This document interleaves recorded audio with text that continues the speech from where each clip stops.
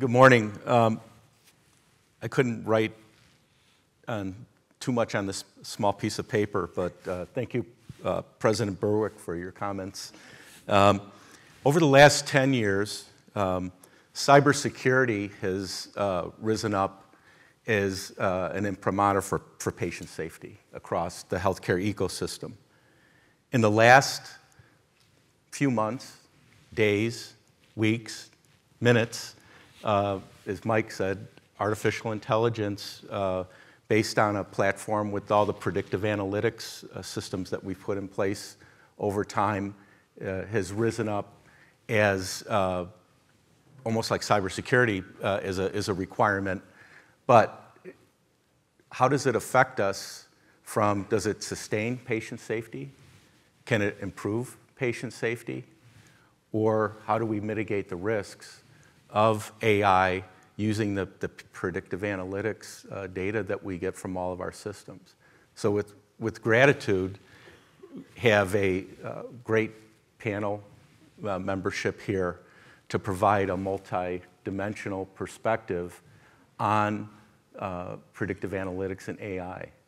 And we'll just go through each panel member. You guys riff and give us your perspective, and then we'll take some questions at the end. So, Nassim, thank you. Wonderful. Thank you so much. AI and ML has the potential to make a positive impact towards zero harm if done intentionally. And what do I mean by intentionally? In the design of it, making sure that we've got the right diverse stakeholders at the table, in the testing, that it's tested on the right data, and in implementing and making sure that there's continuous monitoring and accountability for the results of it. If not done intentionally, it can be one of the greatest threats that we have towards lack of patient safety. And one of the greatest threats that we are seeing today when it comes to patient safety is in the disparities in healthcare that have been growing and getting exacerbated over the last several decades. So this is what good looks like when we look at a patient safety issue, like being able to provide innovative therapies for everybody equally, and we're actually leveraging AI and ML. We have at Oracle Health a learning health network that has over 100 healthcare delivery systems with over 100 million patients. Leveraging algorithms, we're able to identify the patients within this database who could benefit from innovative clinical trials, whereas before they would be left without any options. As a result of this, we're bringing 3 times the diversity to clinical trials that we're seeing in national clinical trials. We have King Faisal in the Middle East that leveraged algorithms for sepsis in pediatric patients and was able to reduce mortality in pediatrics from 29% down to 17%. We've got Fort Healthcare, which leveraging algorithms was able to reduce the number of prescriptions for opioids down to 53%, benzodiazepines and other addictive medication by 49%. So algorithms set up with intentionality have tremendous power. We have to take that responsibility and accountability to make sure that we set it up in that way. Thank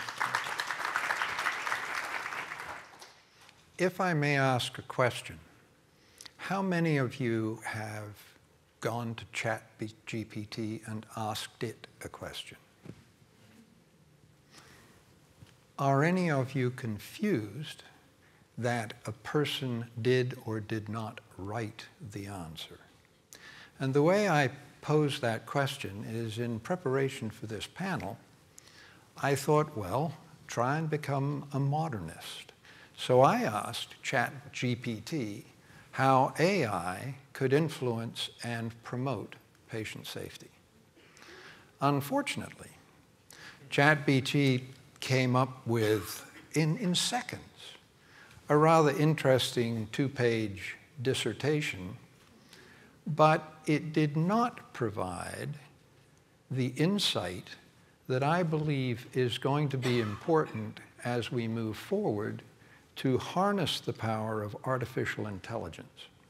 I may be the contrarian in the group, but I'm convinced that unless we can integrate ChatGPT into the culture of the delivery of healthcare, not only from its technical aspects, but also in the users of artificial intelligence who will be the members of the healthcare community and its patients, unless we can create the environment in which we trust and implement appropriate algorithms of care and truly believe that, and I would agree, that algorithmic care we've heard, we know, works.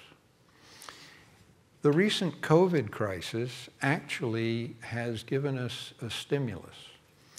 Over the time of confusion, hysteria, we ended up practicing more sensible care across this nation, more standardized care, and as clinical trials tried to tell us what drugs would and would not work, we actually ended up with more of a continuous quality improvement movement rather than relying on randomized double-blinded clinical trials. The standard of care became the platform. The deviation from the platform became the experiment.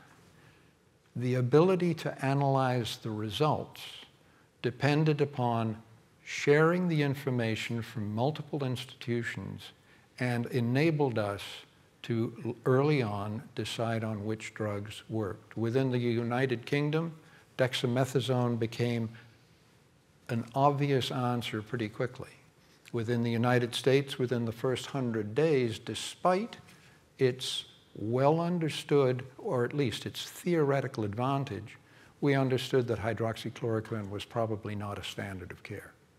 So we have succeeded with the combination of platform, artificial intelligence, rapid interpretation of freely diffusible data, and I think that the future is very bright, but we need to understand that culture of the organizations and commitment of the personnel in those organizations and the partnership with the patients they treat is ultimately going to be continuingly important.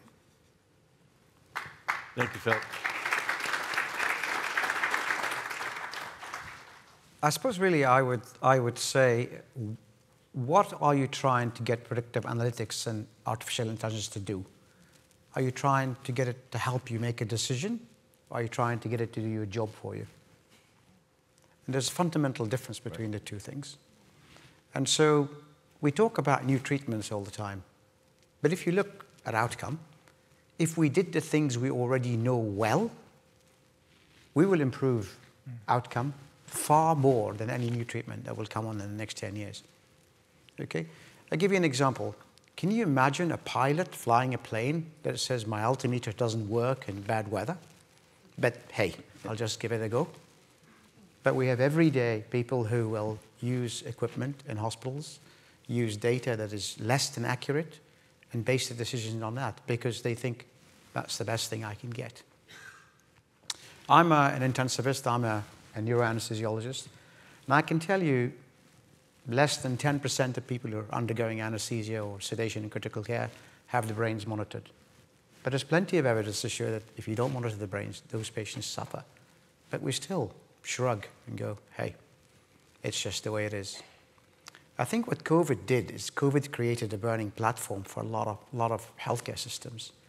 It wasn't because it was intentional, they wanted to send patients home and look at them remotely, because there was no other option. And I think that's a bad way to practice medicine. I think to wait for a disaster to happen before you look at your safety, to wait for a disaster to happen before you implement a safety system is retrograde.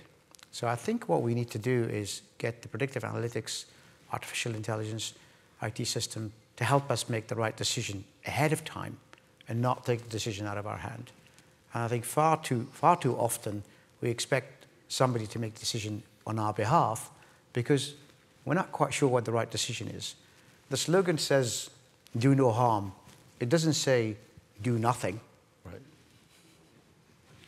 And that's the bit that we really need to follow. That's great. Nicely said. When I think about the coming prospect of artificial intelligence and what we've learned with machine learning, I wonder how we will apply it. And I would ask, I'll ask a question too, but I'll make it rhetorical. We don't need hands. If you work at a hospital, if you work at a healthcare system, what is your number one patient safety issue? What is your most frequent temporary harm event? What is your most frequent high harm event? And then think about, where does that data come from? Is it from voluntary event reporting? Most of our hospitals, that's where we rely, that's where we gather that information.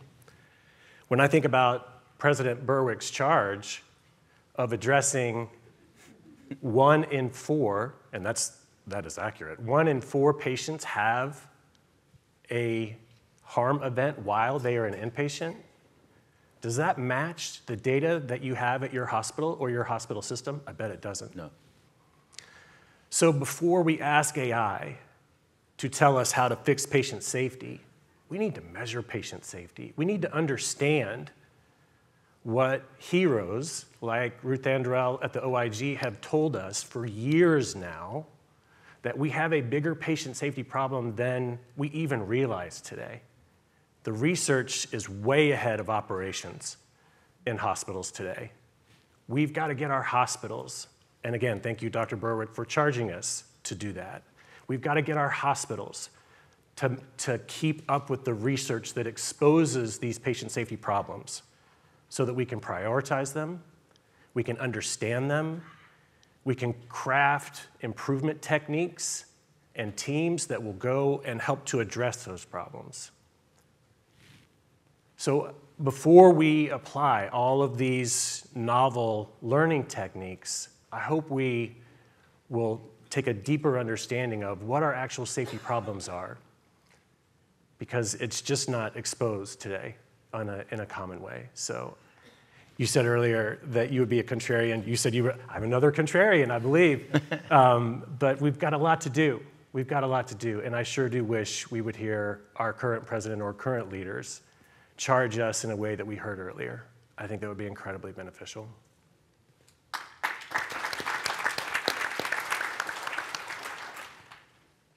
Building on what has been said, I want to move a little bit towards how can we really get something actionable for patient safety out of the potential that exists in predictive algorithms in AI. For we hear rightfully concerns. And as users of AI, many of us came here by plane. None of us would board a plane, I assume at least, if you have the choice between one where the autopilot is broken and the other one where it's working. We trust AI works there. That's an autopilot, heaven's sake. I prefer this one over the other. But in healthcare, we are conservative. And to put new technologies, even evidence-based practice, into the mainstream of how healthcare is being done and delivered takes us years, sometimes decades. Now, AI is knocking at our door, but will we wait 10, 20 years before we possibly reap the benefits? I think that would be a crying shame, and for sure not what this movement is about, making it actionable.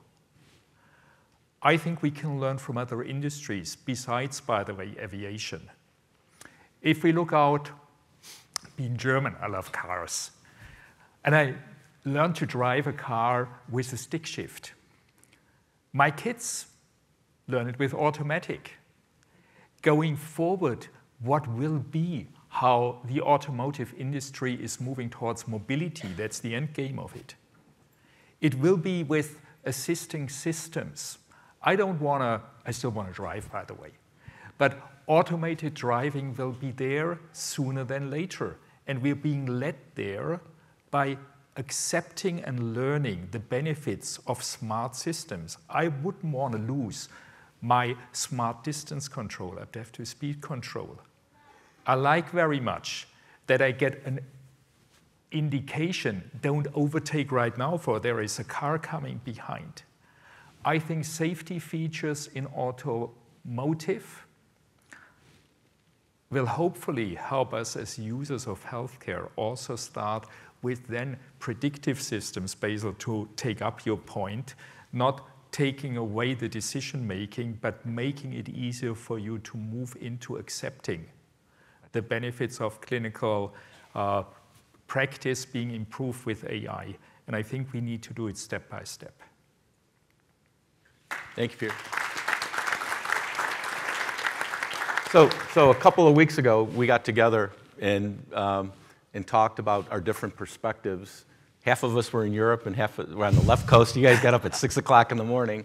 And one of the things that we talked about, and I think Mike Ramsey told me this morning, is that China just came up and asked that we develop standards on AI. And so just like we have the World Patient Safety Movement, I'd ask each of the panelists, what's your take on governance for the use of AI and predictive analytics across the world healthcare ecosystem, and is that possible? And we'll start with you, Peter. Honestly, again, pointing to Joe, you mentioned this morning that open sharing data is a prerequisite. You said, David, that we need to measure truly quality, else we cannot improve it. I think this is a hygiene factor. We need to get over thinking data is something that is private. Right. Incidents shouldn't be reported. We keep them under the carpet. No, we need to be very, very transparent first and foremost with the information we have, the good, the bad, and the ugly. I think we need to go also to really make artificial intelligence become reality and eventually even move it one level further, like into an autopilot, into automation. We need to talk about interoperability, open systems. We need to talk about bidirectional communication. Data is a foundation, but if we want to get into practice of AI, I think we need to really think about how we make systems work seamlessly together to provide the clinical users with the help they really need. And I want to push that just one step forward when we talk about data, which is today when we talk about data, we have an 80% problem, which is only 20% of the data that we collect is what happens in healthcare delivery systems and determines someone's health outcomes. 80% of what determines someone's health outcomes is based on where they live, where they work, their health habits. That data today is not really collected in an effective way.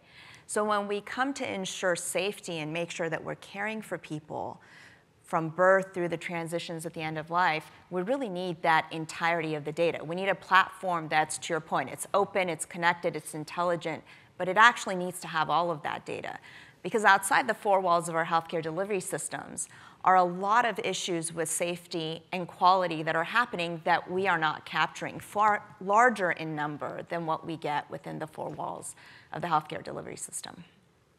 I wonder if I could, I think one of the things that we're talking about, you're talking about data. In fact, actually, what we're talking about is information. Because data is just stuff that goes around and gets analyzed by clever people in a lab. What the average person understands is information. So what we need to do is turn this data into useful information that can prevent me from doing something wrong, that can help me get to the right decision. And I think this obsession with data, I mean, all my movement in my car is tracked. Google tells me where the road blockage is. I use my apps to tell me where the airplane is landing, which gate has changed to. So this obsession with data security is overblown. I mean, I don't think anybody's interested in whether I've had my hernia repaired in Hong Kong or Singapore. But yet there's more security on my healthcare data than there is on my bank account. And I just wonder whether we are emphasizing the wrong things. What we need is information so that the clinicians, that the patients can make an informed decision, as opposed to this data analytics, artificial intelligence, that words that people repeat. It's almost like laser 20 years ago. Everybody wanted to have laser surgery. Didn't understand what it was.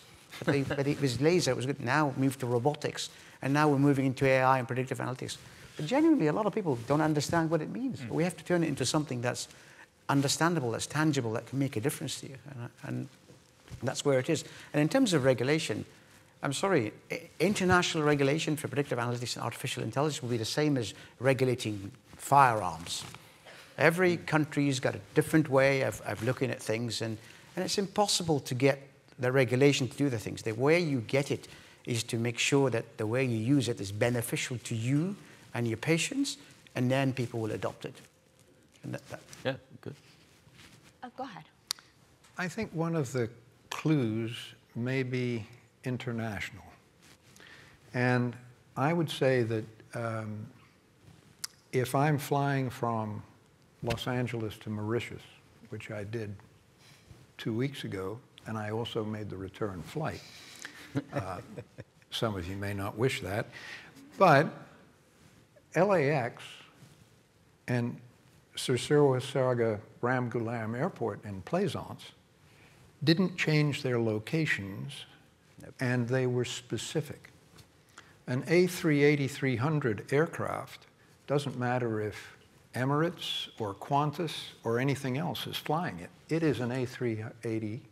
So the pilots, the standards to land in any international airport are exactly the same. Yeah.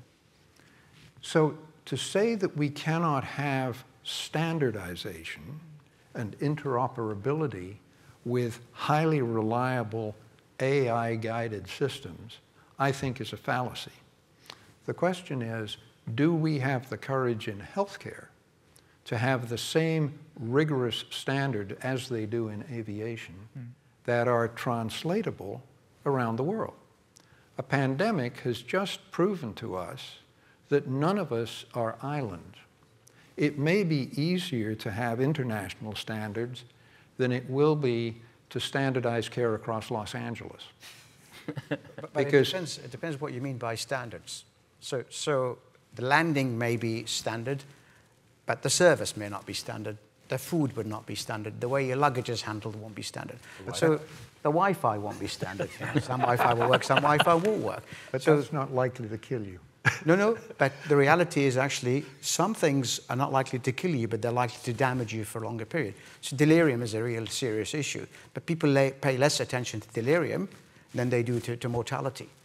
Length of stay is important. Infection in hospital is important. So you can regulate, you can standardize, but you have to be able to show people what level is important to you. So you know, infection in hospitals may be important for us in the UK or the US, but if you go to a desert area or an underdeveloped area or a poor area, they may not be the first thing they would think about. They think about water, sanitation, maybe food. So the question of standardization is important, but regulation is different to standardization. Can I take a step back from that I think is a little bit more of a basic concept? And maybe I'm speaking to myself as a patient safety researcher and other patient safety researchers who may be here, but standardization that I hear you all speaking is when this happens in the clinical scenario, that the next step is that, evidence-based practice. One of the things that I think in the patient safety research world that needs to happen is we don't use terms the same way. Our vernacular is applied in different ways all across the world.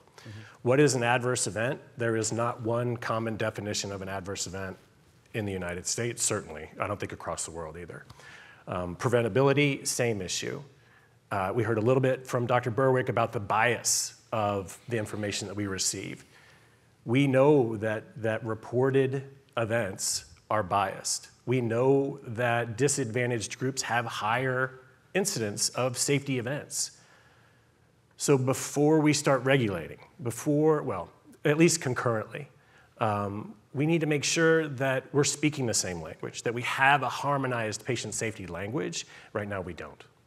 Yeah. So do we take, we have a reverse Pareto principle that you brought up, Nassim, and then we have standards, and what we define as standards, then a taxonomy, and then utilization. How do you drive a stick versus let your Tesla do the full automatic driving, probably not right now. But thank you for that dialogue. Can I add go a ahead. bit to that? Because I think, we talked about regulations, we talked about standards. One of the things that we've realized in AI and ML is that just because we have standards, the output that you get isn't always regulated. So you can have a particular output which in a population actually gives you positive results, and in a different population actually gives you negative results. I would say in addition to regulation and standards, there has to be a continuous feedback loop where in the dynamic environment of healthcare, because these algorithms are dynamic and live, that you are continuing to feedback and continue to improve that. Wanted to add that on. The other piece is, outside of regulatory parts, I want to go back to a point that you said when you were talking about data and information. You kept referring back to I, which is the consumer. In healthcare, we've done a very poor job of engaging the patient and the consumer. And I think as Don pointed out, there's a huge gap in what we need to do to actually be able to engage them. Being able to have information should also have a significant role in how the consumer is engaging with that healthcare to ensure safety. So when I was a hospitalist practicing at a tertiary quaternary academic medical center, and I would look at the labs for my thrombocytopenic patient, and the platelets were not back, and we didn't know if we were going to do a transfusion or not. When I would go into the room and the patient's like, hey, I'm looking at my labs, my platelets are low, how much are you transfusing me today? That enabled us to actually give them their transfusions several hours earlier than what would have happened if I had to wait till the end of my day and give them the transfusion, which prevented spontaneous bleed in the patient. So having algorithms, but that close partnership with the patient to be able to ensure safety is, I think, going to be a critical part of this.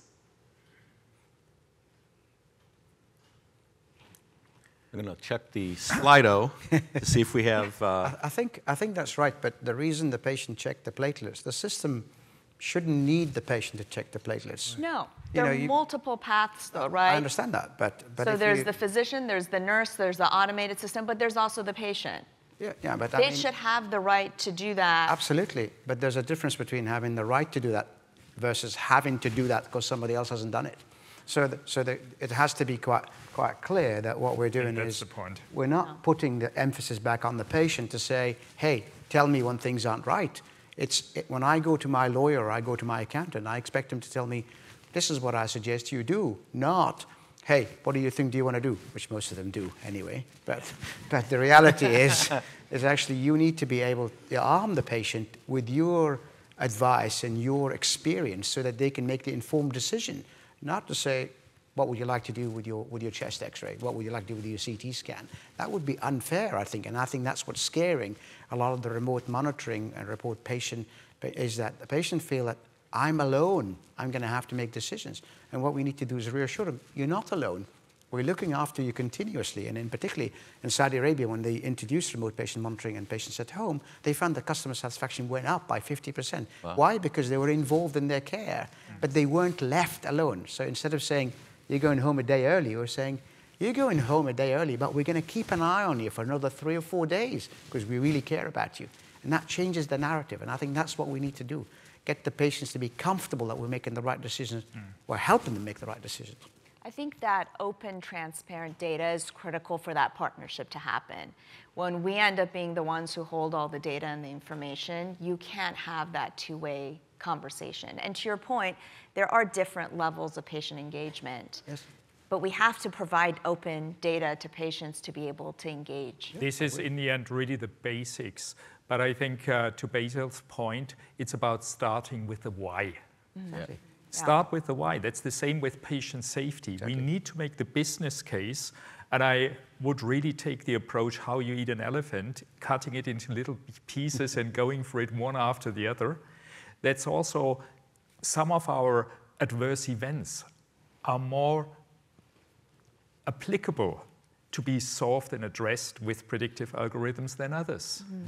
And I think we need to really be choiceful and bring examples. Success, success, success. Correct. Fail fast also if it's not working. Adapt the algorithms, totally with you, and fine-tune them in a learning way. But I think that's the way to make it actionable. Not trying to solve world hunger and world peace as much as we'd like to do it, but maybe going after delirium, maybe going after acute kidney injury. Yes. Let's focus on a couple of distinct examples and really make the case there. And I think this is what will drive adaptation and change. World hunger and world peace by 2030. Yeah, yeah. So we've received some questions from our esteemed audience here. So I'll read the questions, and then you can start with the answer first, Naseem. So we failed to use technology in our benefit with the electronic health record. What makes the use of AI a better experience? Oh, that's a great question. That's a great question. So I'm old enough to have both trained on paper and pen and practiced on paper and pen and went through the transition. Analog to digital. It's electronic health records. And I remember distinctly when we implemented electronic health records, the promise was all the stuff that we're talking about. It was higher quality, it was safety, it was open data and transparency. And we have really failed to do that. Our electronic health records have become, for the most part, a static repository of lots of information, much of which we can't access effectively. We're going to need to change that. The two largest electronic health records around the globe are on 4-decade-old technology. We're working on modernizing one of them so that we can actually be able to leverage the data effectively. We have to be able to modernize the technology across the board so that the data can actually be usable. I think to me, it goes back to intentionality. If we keep that purpose clear in terms of what we're trying to do and transition our electronic health records and we have better data, then on that we're going to build better algorithms to be able to be more effective. But we have to keep each other honest. We have to keep coming back to that and continue to iterate on that process to really get the results that we want in quality and safety. To add to that, I think this is where we also need to align government and healthcare incentives. Mm-hmm. We were forced into electronic health records before they were ready for prime time use because it became a fundamental benefit for reimbursement to hospitals if you met that standard. And we actually used your 40-year-old technology because better stuff was available, but we weren't given enough time to implement it appropriately. And I think that when regulation outpaces the ability of technology, we lose. I think electronic health records were invented for billing purposes to start with. Of course they So were. they weren't really analytic systems. They weren't designed to have a look at outcomes. They weren't designed to teach people anything. And you know, we have an electronic health medical record that does that. But what you have to remember is also there's a learning curve. And what people do is implementing a system like Epic or Cerner takes so much effort that just getting it in, everybody sighs and go, great, it's done now, it's working. People have stopped complaining. So it's moving that, and we talk about, it's no different again to remote patient monitoring. We have this idea that digital inequality, by introducing digital technology, you may be disadvantaging some people who don't have the ability to use that. And you go, well, actually, we take 80% of the people away and we concentrate on the 20% that can't use it, so we give them more care. So the reality is about creating a system that is fit for purpose. And electronic health medical records are not analytic systems, and they're not artificial intelligence, and we need to adapt them to do that. Charlie, I might take it in a little bit of a different direction and rather be the patient safety fundamentalist that I've been for my earlier responses. I think we can adapt, and we have examples of areas where there's a lot of success with feedback loops. Yes. Mm-hmm.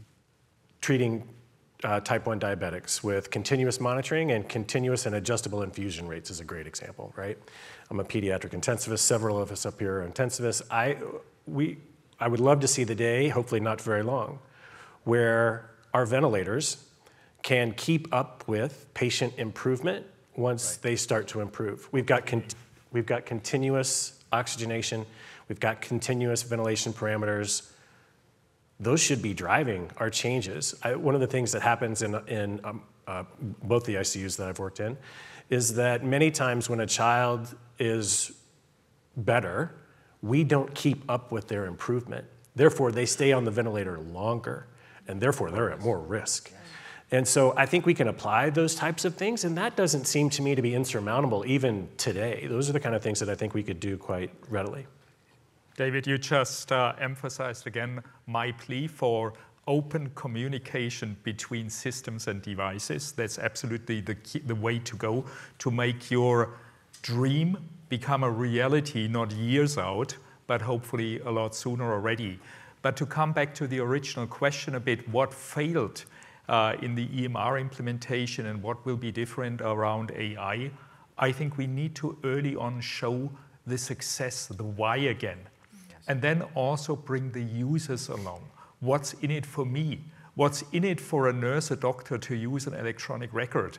I'm not sure we really have successfully answered that question. Yep. So I think we need to clearly show here what's in it for the patient, for the outcome, but also for the user. Some of the questions that we're getting from our colleagues out there align perfectly with what you've all presented.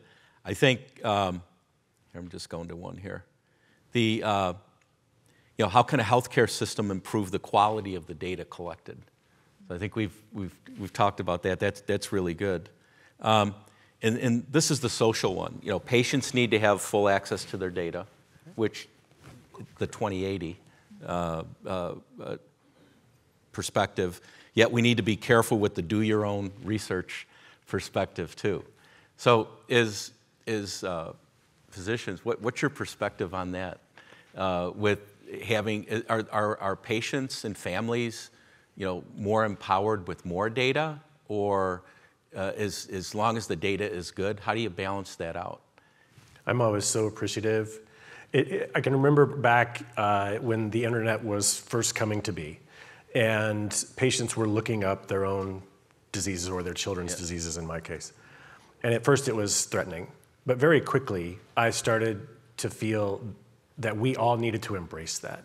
To be asked, hey, Dr. Stockwell, I just read about this condition. Is this something that would help me?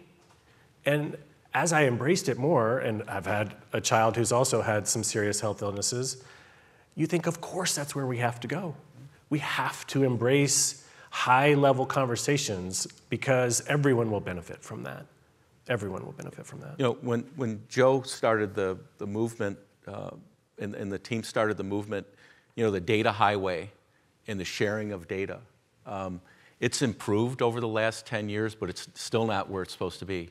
Cerner was one of the first, Philips and GE and a bunch of other companies stepped up to sign the open data pledge. We're still a long way from that, but it has gotten better. Having been on the administrative side, looking for interoperability with medical devices as well as the sharing of data, bringing that forward so it's facing front-facing with the patients and their families. It's a move. Where do the algorithms and/or some of the AI components, is that going to accrete into that world now too?